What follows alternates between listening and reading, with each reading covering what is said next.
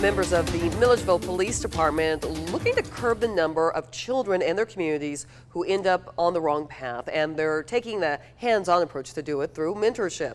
Avery Braxton spoke with two mentors, and he joins us in studio. You've heard of Men in Black. Well, these are the Mentors in Blue, and they're looking to keep kids from their community on the path to success. Officer Link Boyer has been around the Milledgeville Police Department nearly his entire life. I started with the Explorer program. I was 13 when I started. He says the department took him in after the loss of his father. I kind of relied on them very, very heavily because that was a difficult time for me. Now someone else is relying on him, 13-year-old Jaden Harden. They met through MPD's Mentors in Blue program, where members of the Specialized Patrol Unit take middle schoolers under their wing to positively impact their life. Major Renee Gray says students need role models to stay out of trouble. They are longing for somebody to be in their corner.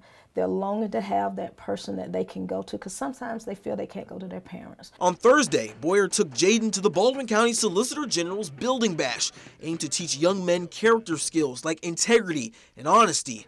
The pair built wooden cars alongside other teens. Basically, it's just me and him getting to know each other. If he's got any issues, I can help him go through that. And even though the relationship is fresh, Jaden is excited about what he can learn from Boyer. It can help me, teach me better things in life, and help me not to do anything bad during my life, not do drugs or be in a gang.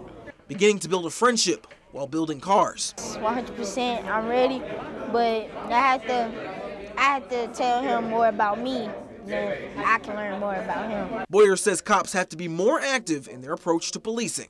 If you're riding around and see some young kids sit on the porch, get out and talk to them for a few minutes, because we have got to get out of the mentality that we're stuck in that patrol car. Now, mentors say they see kids begin to engage in gang activity around that middle school time frame, that age level, and that's why they start to target that age group. Lori, back to you. That's a really great program. Thank you, Avery. The Mentors in Blue program is open to all members of law enforcement. If you're interested, you can ask for Major Renee Gray at the Milledgeville Police Department at 478-414-4000.